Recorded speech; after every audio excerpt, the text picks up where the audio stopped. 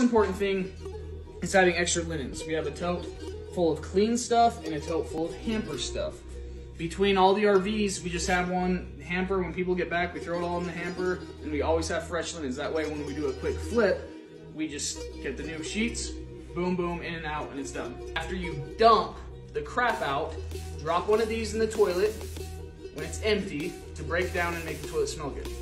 Before people pick it up, I dump a fourth cup to a cup of Fabuloso in the toilet, just in the bowl. Keep it sitting there.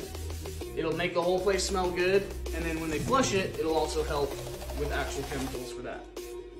While I'm at it, the link in my bio explains the home style package. That's how I get an extra $450 to $500 on every rental. It's because it includes most items. The only things that are an add-on that I still add on is this grill.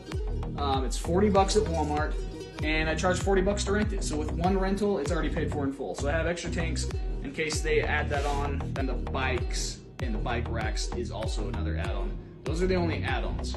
Everything else is part of the home style package for the $500. Okay, inside, self-explanatory. First, sweep and wipe the ground, get all the most dirt out, and then clean everything with one of these. And then the final touch, as well as the front dash and everything, is this. Spray away, people. So many people in my viral video asked what it is. From Costco, best stuff in the world. Make sure you use microfiber towels. Why? Just because it cleans everything, and if you use a paper towel, it can leave like dust and like just obviously gross stuff. She's the one that actually cleans the inside sometimes. So use microfiber. Make sure to get in the toilet and the sink. Just, you know what you're doing. Just clean everything. And then, yeah, the fresh linens, already talked about that. You're done. Comments, questions, concerns, go.